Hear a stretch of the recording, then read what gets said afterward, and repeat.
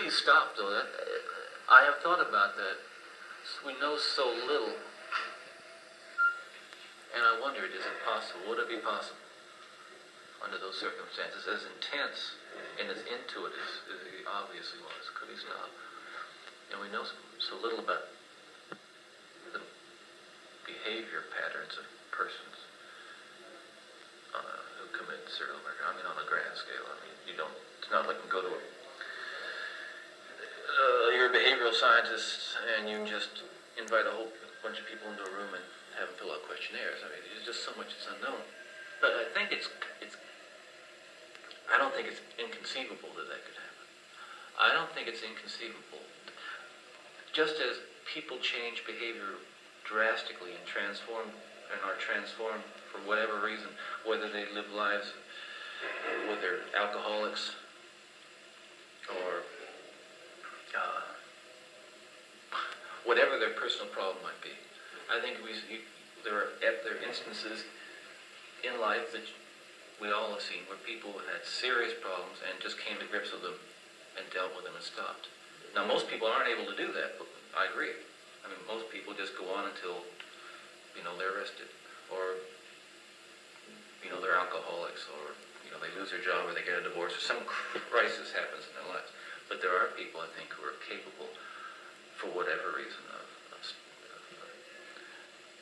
facing up to,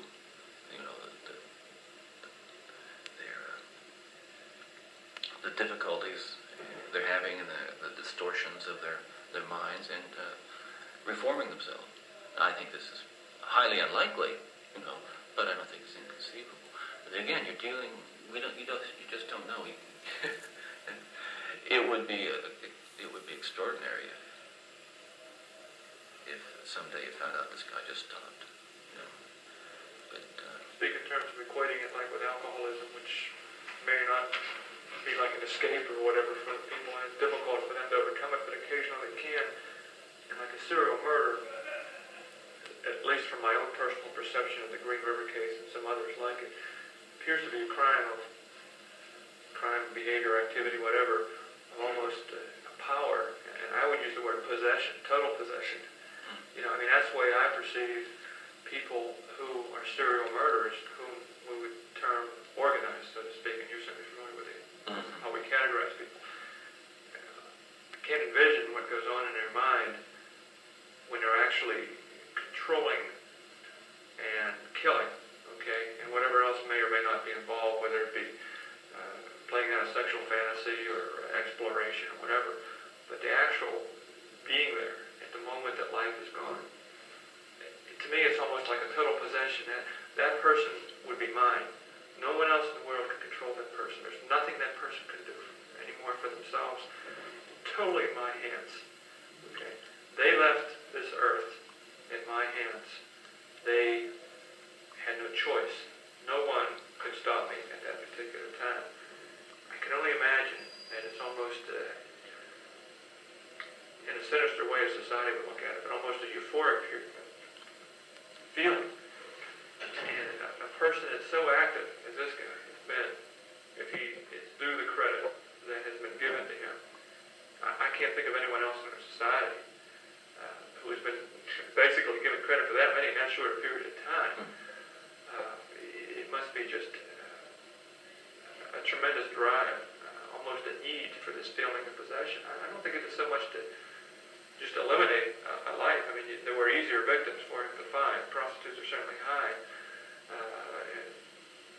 visible. But he could have taken children, could have taken elderly people or something like that in another way. But the ones he was choosing, basically, are very spirited type of folks. They're outgoing. They're out on the streets constantly dealing with other people. It's a challenge for him. They're going to fight back a little bit, but he just totally controlled them. And I just wonder, to me, I just can't equate it so much with like alcoholism or a habit or something. Can you actually get that out of your system? I mean, is that possible to stop? I mean, that's been one of the real big burning questions for us. We look at ages, of course, and activity. Does a person like this start to burn out at some point? Or what? I don't know what you're... I think think you're right on in your questions. I can understand. I'm asking an awful lot of questions. Sure, I can see where your mind's going, and I see that you're probing and you're trying to understand, and you're dealing, within with some very important kinds of issues and concepts. But don't sell yourself short. You can understand. Okay, you can understand because in your own way, there are things in your own life you experience that kind of intensity and that kind of a power. Maybe you have problems, or anybody has problems they can't control. And I don't mean to demean or diminish the seriousness of what happened, say, in the Green River case. It was obviously a very serious and tragic situation, but to that person who's doing it, it makes sense at the time. And who knows what all the emotions and the passions and the mental images that are rushing through his mind before, during, and after. This is, of course, extremely important from both a behavioral scientist's point of view and a law enforcement's point of view. But you can begin to get inside this man's head if you try to use personal experiences as a guide to a certain extent.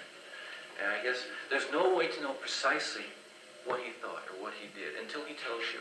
And I think sometimes I could see myself trying to figure out what's going through the Green River killer's head to the point where I was just driving myself nuts. Why? Why this and not that? Why prostitutes and not children or old people? Why the river? Why the mountains? Now you know what a profiler goes Sure. through. Exactly. And you just don't have the data to make those kinds of decisions. For instance, let me give you an idea. When I was talking to Bob Keppel, they said, do you think this guy would keep the stuff he's taking from the victims? The personal possessions that apparently we weren't finding any. I said, well, yeah, maybe, maybe not. But you don't know. You don't have any information really to say for sure one way or the other. And if you have a hot suspect, and he doesn't have anything, that doesn't mean he's not the person. On the other hand, if you have a hot suspect and you search his apartment, you find lockers full of stuff, well, you've got him, right? So it doesn't really, it's an important thing to keep in mind, but don't torture yourselves over it because there's no way to know. You have no information.